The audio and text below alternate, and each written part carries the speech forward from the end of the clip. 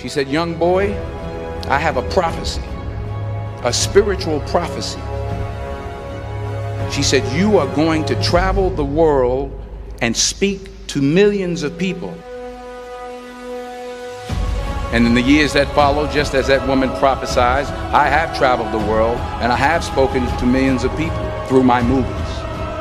Millions who up till this day couldn't see me, who up till this day I couldn't see while I was talking to them, and they couldn't see me, they could only see the movie. They couldn't see the real me. But I see you today, and I'm encouraged by what I see. And I'm strengthened by what I see. Because taking risk is not just about going for a job. It's also about knowing what you know and what you don't know. It's about being open to people and to ideas. The chances you take, the people you meet, the people you love, the faith that you have, that's what's going to define you. Never be discouraged. Never hold back. Give everything you got. And when you fall throughout life, remember this: fall forward.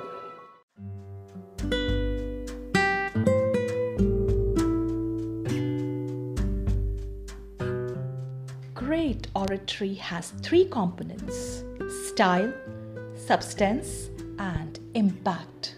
Speeches like the one given by Denzel Washington are so powerful and impactful that they keep lingering on in our minds for days altogether. In the first episode of our podcast, we are thrilled to have amongst us a Toastmaster for 17 years. Wait a second, don't rush and judge his age, because he started as a Cavalier in 2003 and literally grew up doing public speaking. He is a researcher on world religions and speaks, reads, and writes 8 languages fluently, including ancient Egyptian hieroglyphics and ancient Hebrew. He is also a writer with currently 1.5 million content views on Quora.com, where he has been the top viewed writer for speeches in 2019.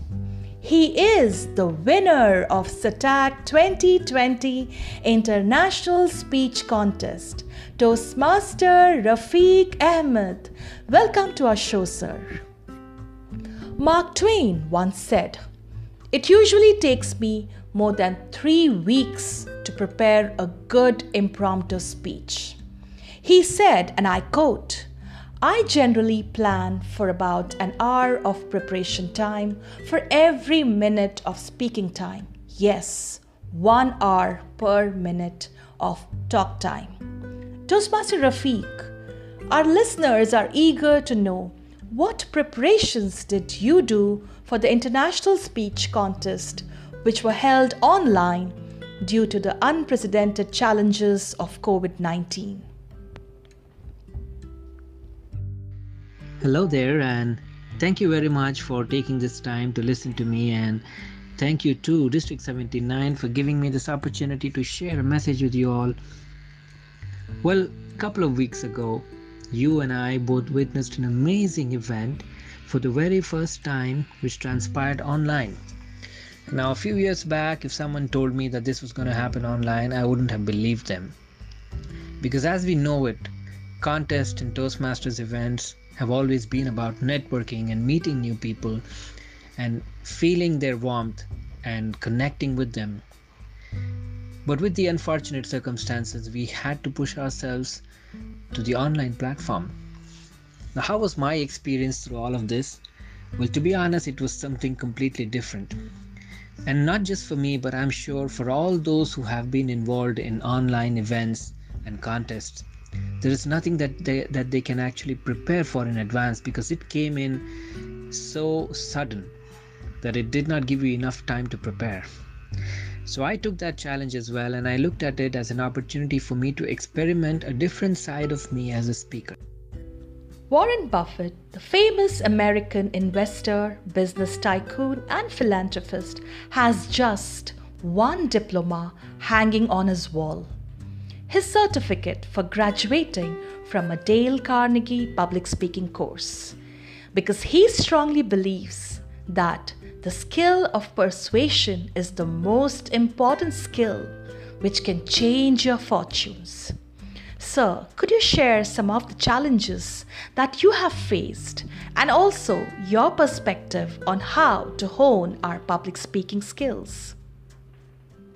So how did I manage to get through District 79 SATAC 2020?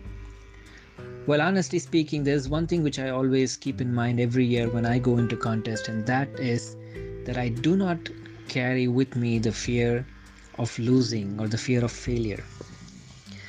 Now, why would that help me? Well, in simple words, when you start failing and you start losing at something over and over again, you can look at it in two different ways. One, it could be a sign that maybe you're not good enough. Now, that is something that I don't believe in. Two, it could be an opportunity for you to become someone better, to become better than who you were in the past. Now, I have been in Toastmasters for the last 17 years.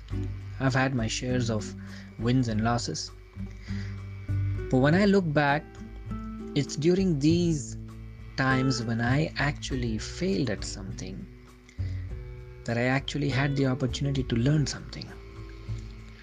After several years of competing in public speaking contests, I have actually given up the fear of losing. So what does that do to a speaker is it helps you to look at it as an opportunity for you to become someone better than who you were before. So was that the only winning formula that helped me go past District 79's International Speech Contest and become a winner? Well, that was one of the factors. The other is that when you look at contest and think of it as a platform for you to share that one message that you wanted to share with the rest of the world, something that has been burning inside you for so long and you could not keep it inside you anymore. And when that becomes your purpose, then everything else becomes secondary. And I would like to urge those of you who have lost hope, those of you who thought that probably losing contest was the worst thing that ever happened to you, well, I'm here to tell you that I have lost more contests than I have won them. If I can remember correctly and do the math correctly, in all the contests that I have been in the last 17 years, in all the categories, I think I may have probably lost 50 times. How many times did I win? Maybe 6 or 7 times. Now that makes me a biggest loser. But what it did to me was, it made me accept defeat and learn from it. And while doing so, although I was losing, but I was losing progressively. Now here's your take home for those of you who are listening.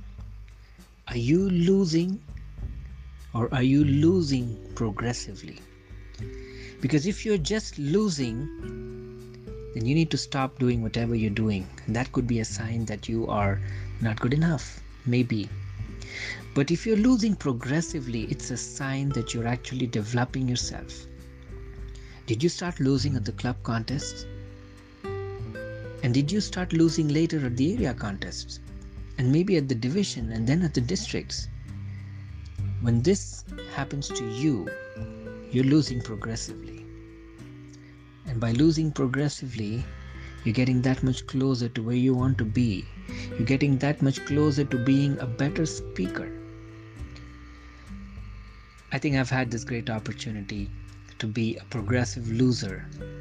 And I'm proud to say that I have not taken a quantum leap in time to become a great speaker or a better speaker just after SATAC 2020. I'm probably the same speaker that I was.